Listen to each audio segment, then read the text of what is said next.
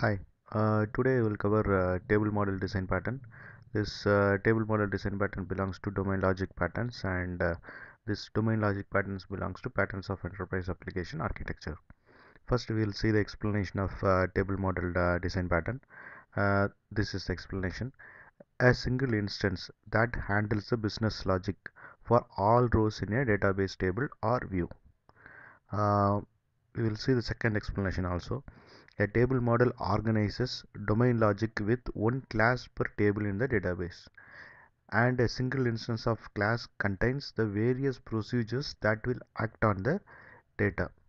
To understand these two sentences, first we will see one example so that you will understand easily. So to explain this table model design pattern, I have taken these three tables. The first table is hotel. It contains hotel ID and name, and there are two rows.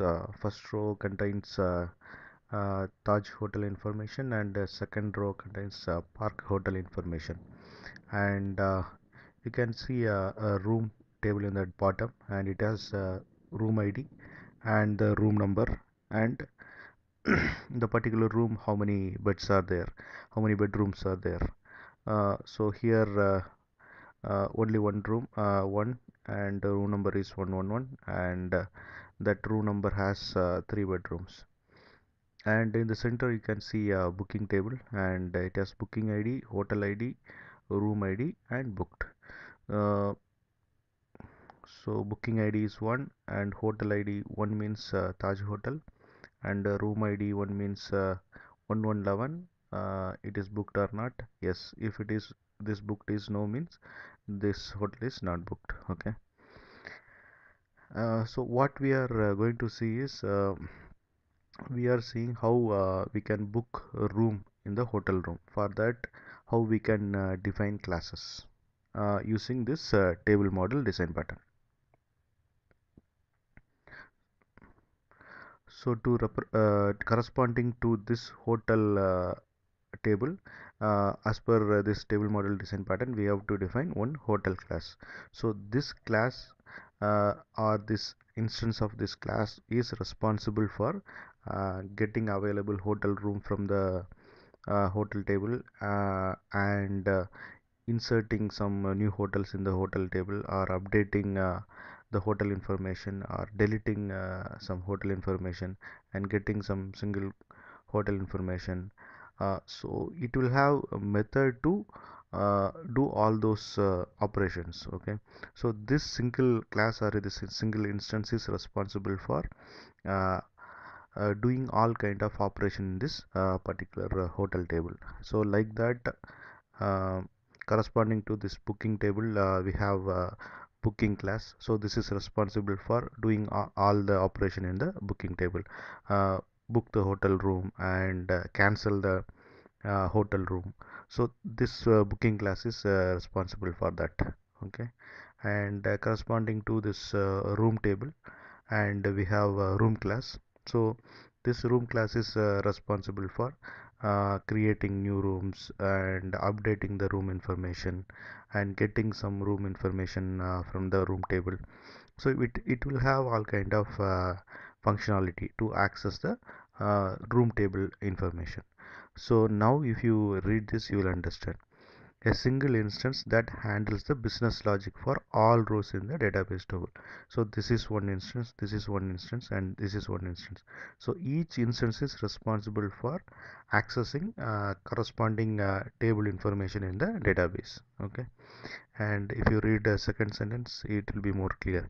A table model organizes business logic with one class per table in the database. So each table, we have one class.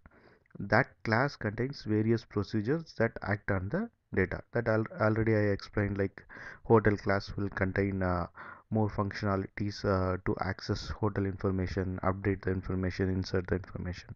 So that is what the second sentence says. Okay, and the third sentence is, it is mapping of one business object to one table. So that we already seen, and it is much closer to simple domain model design pattern. So what is simple domain model design pattern, how it works, the samples, that all those things I created a separate video. Please log into my channel and watch those videos, and so that you will understand what is single domain model. Okay. uh, so it is similar like simple domain model, but unlike domain model, it does not have inheritance relationship, meaning this table model design pattern won't support inheritance relationship. Okay, when to use this domain logic, uh, when to use this table model design pattern is when domain logic is simple and data is in tabular format. Okay. And okay, so here you can see one class room book. So uh, this is the class which will use these three classes to book the room from the hotel.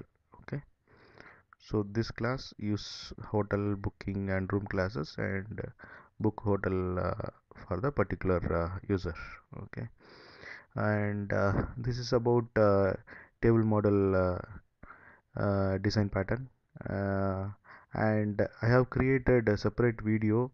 What is the difference between transaction script domain model transaction script design pattern and table model design pattern. Please log into my channel and watch that video so that you will understand what is the difference between transaction script pattern and this table model design pattern. And this is about table model design pattern, and thanks for watching. Bye.